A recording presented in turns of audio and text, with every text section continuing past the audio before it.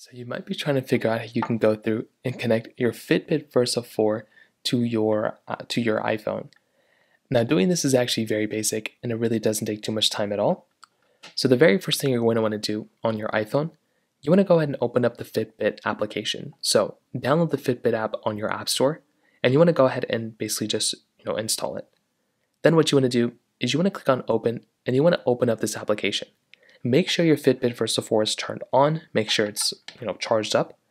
And then what you want to do is you want to click on what device you want to go ahead and basically open up. Now it's going to tell you to sign into an account, but then you can go and click on add a device right here, and you can choose which device you want to add.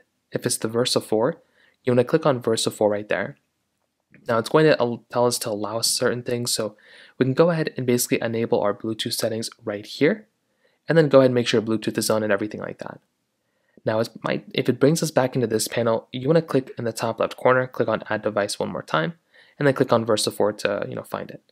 So now we can click on Start Setup. So we can click here, start the setup of this, click on I agree, and then it's going to tell us to charge our Fitbit Versa 4 if we want to.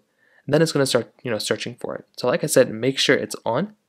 And for the most part, it's going to go through and try to find this Fitbit Versa 4 as it's kind of going through here. So now, as soon as you click on your language there, this little pop-up comes up. So now it should basically find it. Then after a few moments, so I had to go and plug mine in and restart my Fitbit app and turn my Bluetooth on and off in order for it to work. But at some point, you should be able to come into this area where it tells you to enter the 4-digit code. Look at the 4-digit code on your Fitbit and go ahead and type that in like this. Now the next thing you're going to want to do is wait a few moments for it to eventually connect.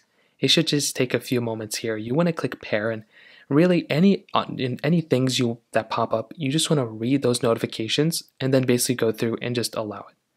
So you want to allow basically every single thing. In this case, I'm just not allowing it, but in this case, you want to go through and just enable every single thing that basically pops up here. And then it's going to go through and basically start allowing it and just kind of going from there. So there can be sometimes the application glitches, like you can see here. There might be a little pop-up that tells you to update your Fitbit, so you just want to click I agree and basically go through and update it if you need to. But any of those pop-ups, you just want to go through and basically just allow them and basically go from there. So at this point, your Fitbit should be fully connected. You can go through and download the updates, install the updates that you normally would, and it'll go from there and it will start updating. So at this point, your Fitbit should be connected. You can go through and use it whichever way you want to. You can put it on your wrist and you're pretty much good to go from there. So that pretty much covers it up here. If you have any other thoughts or questions, please let me know in the comment section below. Hit the like button, that would mean so much, but definitely hit that subscribe button.